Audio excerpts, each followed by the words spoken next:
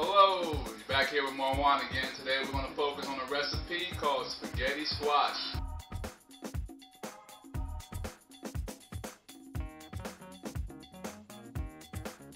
Now, this is a good recipe for those of you who do not eat bread. This would be a good substitute. We're going to actually replace the bread with squash. Now what you're going to want to do is take your squash, you're going to cut it in half long ways. Inside is going to be seeds. You're going to gut them out. Slightly grease the pan with canola oil or olive oil is my preference. And put them face down on the pan.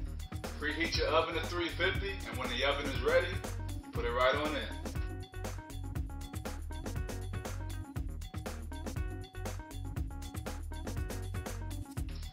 Alright, now, while that squash cooks in the oven, we're going to add some desired ingredients.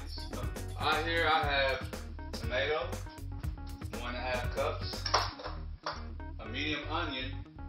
Again, both the tomato and the medium onion are both sliced and diced. I have minced garlic, and we have some basil. What we're going to do here first, we're going to bring the heat of the pan to a medium heat. Make sure you have it lightly oiled with olive oil. And we're going to add the desired garlic. I usually don't do more than a teaspoon.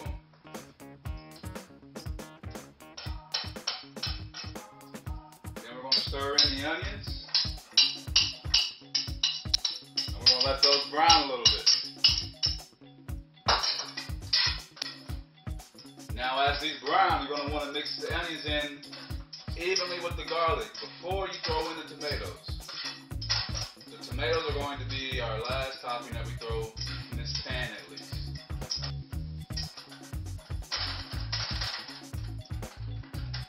Here's what we have thus far. And then in time, it'll be time to take out the squash. Set that aside to cool off. So by this time, our squash is ready. We're going to pull it out. Set it aside, let it cool down. Now that the squash is ready, we're going to take our spoon and fork. You can actually even serve this in the squash if you like to. See, as we shred the squash, it comes out like spaghetti strings. What we're going to do is pick up our squash, add our tomato, add our basil.